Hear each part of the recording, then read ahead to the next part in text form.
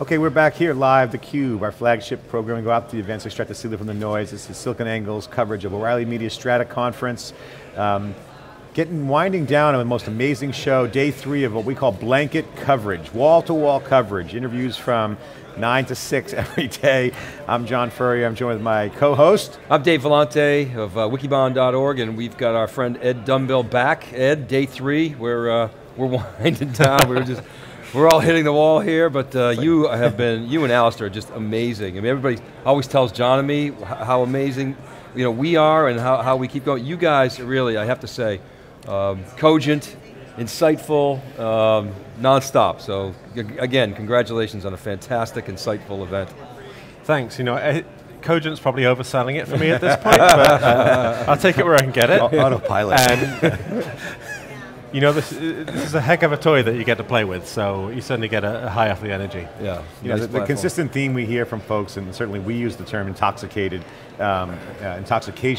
around some of the concepts here, because there's a range of topics that Strata really kind of teases out. Again, we talked about when you were on last time, but mentally it's intoxicating, and to me, it's like a TED at a level that just is not so much in the clouds and just fantasizing about the future. It's a little bit of both. You get the intoxication of the future, inventing and dreaming up the future, and also, but you're down at the tactical, operational, execution level of both geeks and business. So it's exciting. And so with that, what are you now, end of the show's coming down, what are you seeing as kind of bubbling up now that all the hype is dialed down over the distributions?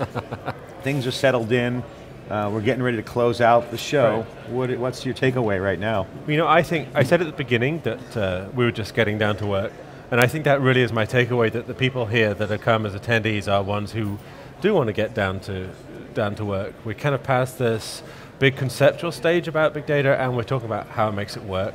And you talked about how broad this conference is, and it is, because we take in right from the data infrastructure through to management factors and business strategy, and everything in between, even in the science, there's data science, there's viz, there's the actual coding. It's such a broad domain, but actually it needs to be a broad domain, because what we're doing with big data is modeling customers, modeling the real world, modeling people, and it's a vertical activity.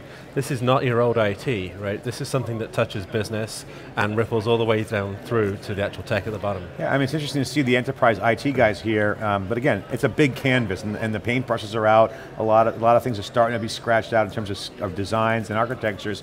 Mm-hmm. So before we get into that, I want to kind of ask you just kind of on a different tangent around communities, right? Because obviously you guys have a really developing community with Strata around, now it's global, multiple venues. Are there any communities that are coming out that you see developing fast that aren't necessarily on everyone's radar screen right now, that surprises you, or maybe not surprises you, in terms of new kind of flowers that are blooming with communities? That's a great question. I think in a way we form communities at the show. One thing that interests me, I think in particular, is where the user experience community are going to come in and interact with data, because how you even create interfaces, how you collect data, very much affects what you can do with it, affects the results you get, and also how you communicate it. Even the layout of a screen can really have a dramatic impact on data-driven decision making. So for me, one of the things that is going to be continually interesting is how we grow the overlap with those communities. We certainly found, we take the show all over the place, and we announced the dates earlier today. We have Strata London in November, and Strata New York with Hadoop World in October. And you see, particularly in London, where there's a big design culture, that the user experience element definitely comes out a lot more over there. So had some interesting keynotes this morning. We heard things like a little semantics goes a long way. That was sort of a good mantra. And then Nathan Mars from Twitter, John, was talking about how to plan for humans to fail, and a new data model for the fail whale for humans. So that was interesting to hear Twitter up talking about immutability and sharing that data model. And some of it seemed quite intuitive, but it's not applied broadly, is it? Right. I was saying when I was back on here yesterday about the three places that there's value in this industry, and the third one I said was people. And I think they really brought it out. That you're not, unless you understand the fact that this actually is all about people at one degree or another, you're going to make a mistake. Jeannie Harris yesterday in her great keynote was talking about the things that you miss every time, And if you were born a little too late to realize it from the BI and analytics world, you're going to make the same mistakes again in big data. And one of them is there is no magic bullet, right? There is no software package you can install that mitigates all the people factors in an organization or even around a product. So being cognizant of people, and I have this mantra that computers, it sounds very simple, but computers ought to help people. But very often the way in the IT industry we build things where people need to bend around our product. And what we're hearing a lot more of is this kind of mantra coming out again, that we should build things with humans in mind, even if it's data backends. Yeah, and you have some of the hyperscale guys like Twitter and obviously Facebook and Google leading that charge. And you see here at the conference a number of the sort of big industry IT vendors as sponsors. You had set up for this event some tracks on enterprise IT. Right. Do you see those kind of worlds coming together, that where the hyperscale world is a harbinger for the traditional enterprise? Will they essentially just outsource it to the enterprise, or will those worlds sort of stay separate for quite some time? What's your view? No, I think what the trend, the whole big data industry in fact, and the trends we're following here is technology that was invented to serve web scale operations brings benefits to enterprises, and really that's kind of the story we're following as these things come down. So one of the key things that I talk about a lot that web scale operations are going for themselves is agility, right? Typically enterprise IT is all about governance and policy and making sure nothing goes wrong, but at the expense sometimes of innovation and agility. And from before the web world, the open source world as well, we've already seen a lot of open source methodology and agile and collaborative programming come into the enterprise. I think in the data side as well, that ability to move quickly and iterate is something that's going to come from the web scale companies through the technology and also the methodology into the enterprise. Well, you've seen, once an idea gets out there, Google published a paper. I've been talking about Stuxnet all week, and now we see this story today where essentially taking a playbook out of Stuxnet. So the ideas get out there. Mm-hmm. The question I've always had though is, will the enterprises end up just sort of outsourcing that to cloud players, the sort of Nick Carr big switch model, or will they actually develop that expertise in-house? It's kind of gone both ways. That, for a while it was like, wow, these guys won't be able to compete with cloud service providers, but the private cloud is sort of made some progress there, and I wonder from a scale and plan for human failure if that level of skill will sort of repeat itself once that knowledge base gets out there within the large enterprises. And there's a spectrum, right? There's always a spectrum between people who kind of get it, people can move with this kind of thinking, and those who just it's not a priority, or they're milking a cash cow and eventually they drop off the end. Generationally, very few companies survive more than a couple of times around the block. If you look at the way people are falling out of the the top 100 stocks these days, they just drop off and you don't hear about them again. What I do think is very interesting about the technology world we're in now is because we're so networked, right? First mover advantage is huge. If you get in and lock it down, get control of the network, obviously in the web that's very obvious what the network is, but as more things are digitally mediated via social and apps, there's a network effect available to a lot more organizations.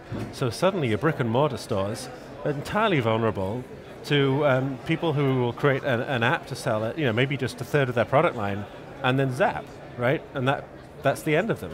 So I think the laggards will be treated less kindly by the general conditions of doing business now. We have a story breaking on SiliconANGLE.com this morning that's going viral. And it's an exclusive report from some of our sources about the Iranian hacker death threats on Joe Biden, and also commandeering the drones, and that's come in from a white hat tipster, and we validated that, and it's significant. And I want to bring that up because we chatted about data and the impact of data and scarcity and what's not scarce, and data will be scarce and will be a resource. You know, as Tim O'Reilly said yesterday, is that data is where the value will be created, not the software anymore, and it's going to shift. And I've been doing my rant around the whole, Second Amendment, data is you protect your data, the right to bear data is a theme that no one's really talking about, because if you think about whoever controls the data, and I think we might have been talking about this briefly, is in control, and that could be a government. But yet, these hacks are bringing out data that's private about government installations, people involved in nuclear research in the US, and it's really sensitive data. Yeah. So, and also Tim brought up the black hat scientists yesterday, so security has been our top story today. So, this is a really big society, global problem, not just for the US. Right. What's your take on that? Historically, it's information that wins wars, right? World War II, the Enigma machine, and all that. Tactics is part of it. This has always been true, since Roman times and basic ciphers. So but again, just to refer to what I said today, what we have now is huge network effects, right? How fast that information can get out and be used to threaten people, whereas before, if a bad actor found the information out, they didn't have the means of dissemination to do too much with it. So my feeling is, I'm certainly not an expert, that we're going to go through a few cycles of really oscillation before we figure out what not to do. And it may be a case, and we narrowly averted disaster through nuclear non-proliferation, right? When we suddenly realize the risk and step back from it. It's entirely possible that at some point we'll feel that information is going that way, and we will have to take a step back from our capabilities and say, yes, just because we can use data sets A, B, and C to derive this dangerous fact D doesn't mean that we should, or that we should let that information out. Yeah, and again, I bring this up only because it's a provocative, intoxicating kind of conversation to think about, and just as mind-bending just to kind of put your arms around it, but it's a social science issue. And we had Kenneth Cukier on about his new book, Big Data Analytics, A Revolution, and these are concepts that bring on all the thought leaders, from Clay Shirky to IBM executives and industry actors to step up and participate, and really, I don't want to say volunteer, but be active in the discussion. We know there's a reason I like to involve a variety of people in the conference, and we had Kate Crawford, a great social scientist, give a keynote this morning. One of the things I often wish for when we start to get into these conversations with, frankly, IT guys, right, is this emergency button that calls a historian and an anthropologist and maybe a politician as well, so we actually can help understand what the hell's going on. Because frankly, we're out of our depth in some of these things, but we actually have the power to control it. So we need to be educating, we need to be having the conversations. It's a blind spot. If you're in IT, it's a blind spot, right? So IT are doing their thing.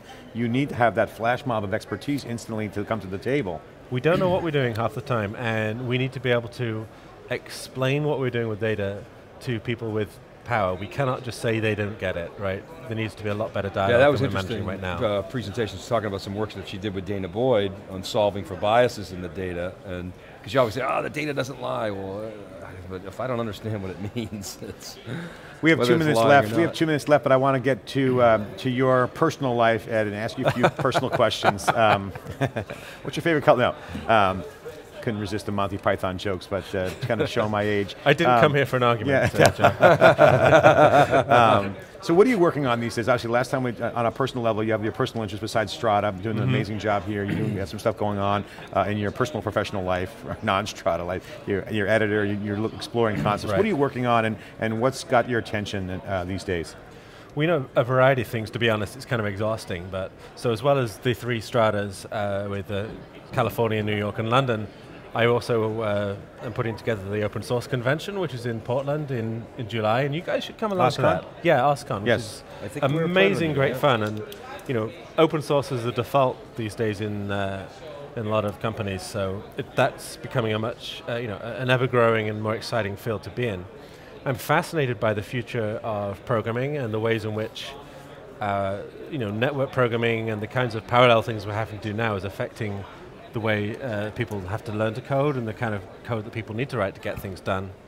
I'm also, as you mentioned, editor of the Big Data Journal, which we have the first issue, happily, wonderful glossy thing I can hold in my hands that we launched this week. So that's, where can they get the big data? Is that print or is that online as well? That is both. It turns out that about 80% of people read it online, but we have some very beautiful things. We actually worked with Rick Smolan, who did the big data the great photography big data project. Yes. So we have one of his photos on the cover, which is the Domino's pizza delivery routes in Manhattan. I've never seen anything more prosaic rendered so more beautifully. These electric blue trails over Manhattan.